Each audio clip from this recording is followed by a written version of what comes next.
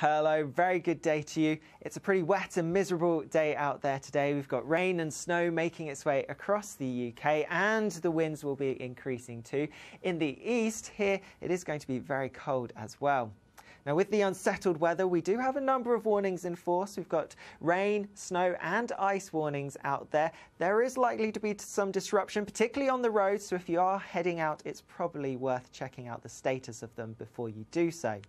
Here's the latest satellite and radar imagery, and you can see this rain and snow has pushed its way in from the west as we went through this morning. In fact, the rain has been heavy enough that in North Devon there has been reports of a landslide.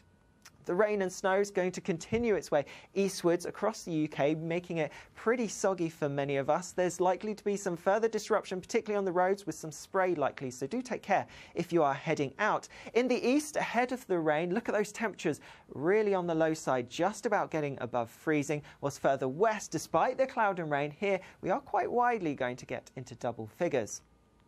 Through the latter part of the day, we are going to see the rain and snow clearing away towards the east. So for many of us, it is going to be a dry evening and a dry start to the night quite widely. However, notice this rain that's going to push its way into parts of the southwest as we go through the early hours of Monday, and a few showers are possible towards the north. Now, in the east, it is going to be a bit chilly with temperatures close to or a little bit below freezing, but nowhere near as cold as last night when it fell to -13.5. So much milder than that tonight, and especially much milder towards the southwest, where that rain is going to keep temperatures up. So a wet start on Monday towards parts of the south and southwest, but that rain will clear away as we go through the morning. Otherwise, and apart from a few further showers across parts of Northern Ireland and Scotland, Monday is looking like a pretty dry day. Much drier than Sunday, with a good deal of sunshine around, and temperatures are going to be markedly higher, especially in the east, where they could be around 5 or 6 degrees higher than we're going to see today.